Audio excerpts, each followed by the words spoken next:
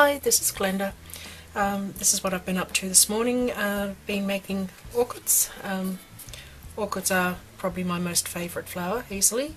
Always loved them. Dad grew Cymbidium orchids and yeah, they're just a favourite. So anyway, I've made some orchids and I have of course made a ScanNCut file, and I'll also post a JPEG of this.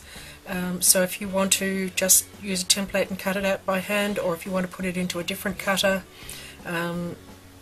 there's a chance of doing that. So, but these are the pieces that it cuts out. You've got two lots of petals, the centre, and a couple of leaves.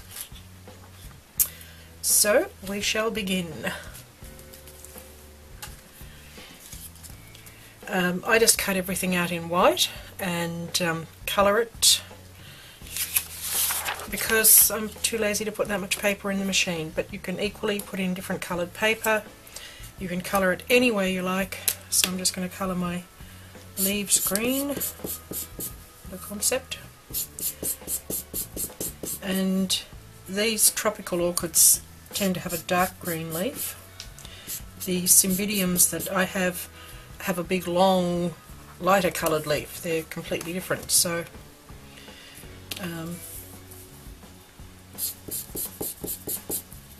all orchids aren't created the same. I've got some little tiny weeny native orchids which when they flower they have a little tiny bloom that it's probably half a centimetre across, and it's a perfect copy of the bigger Cymbidium ones. They're absolutely gorgeous.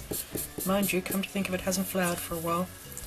Dad just had dozens and dozens and dozens of pots. And I have not been able to keep them or keep them all alive, which would be much to his horror. Anyway, we do what we can. But the ones that I have that are starting to bud at the moment, I do absolutely love. So the centre, just going to put bits of colour. You can do these any way you like. I doubt these are remotely anatomically correct. But hey, it's just a card and it's just a paper flower. So just a few distress colours in the middle of this one, and a squirt of water to make it all run. And if I can find my tweezers, just dry this bit off.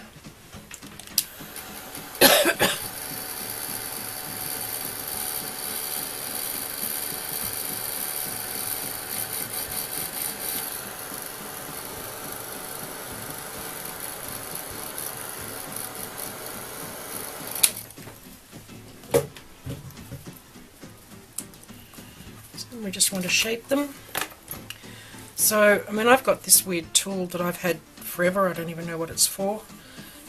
There's all sorts of stuff you can buy at the moment, but you just want something that's not sharp, that you can just get a bit of shape and just kind of put leaf shapes on your leaves.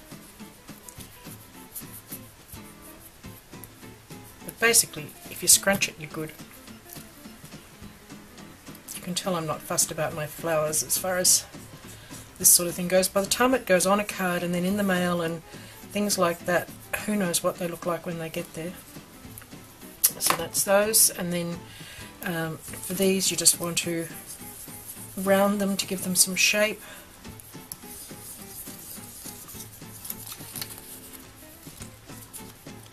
And you're sort of spooning it up and it crinkles it, but in actual fact orchids are so beautifully smooth, they look like they're made of plastic, and frequently nowadays they are.